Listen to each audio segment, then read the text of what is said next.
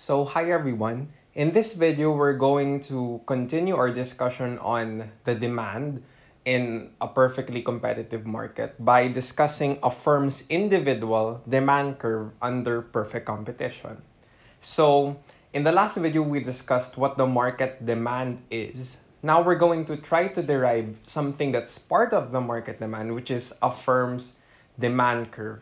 Okay, so before we continue, we need to know that an individual firm's size, okay, so the size of a firm, so we have one firm, it's very small relative to the market, i.e., okay, an individual firm, so by itself, an individual firm doesn't influence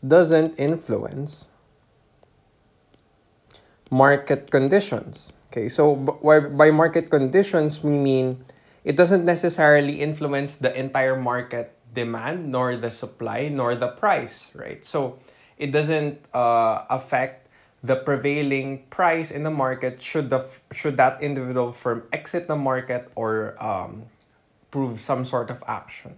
So that again goes back to the assumption of perfect competition, wherein an individual firm or an individual consumer has no bearing on the entire market price and market quantity that's eventually set.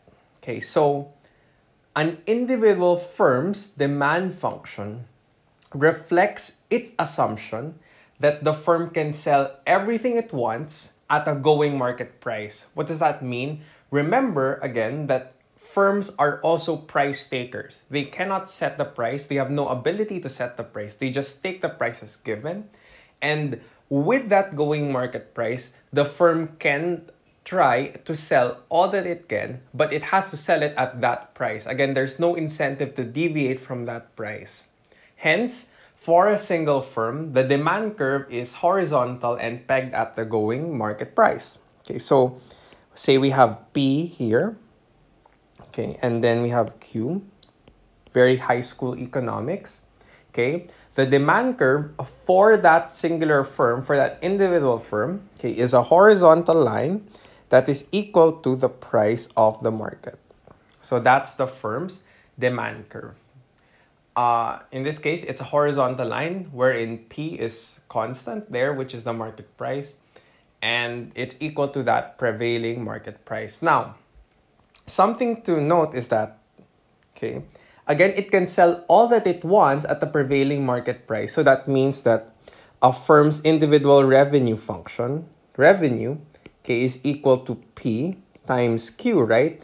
But you know that P is fixed, right? This is fixed.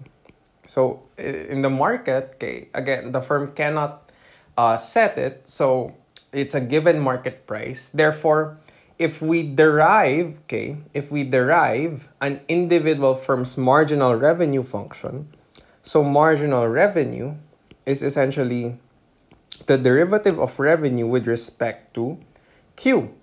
Okay, and it's a derivative because, again, P doesn't change. So this is equal to just P. So the marginal revenue under perfect competition, okay, is equal to P, as P is constant. Thus, for a perfectly competitive firm,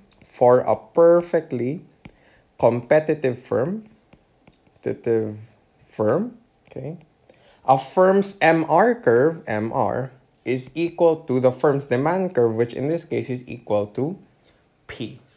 And that's the individual demand curve of a firm under perfect competition.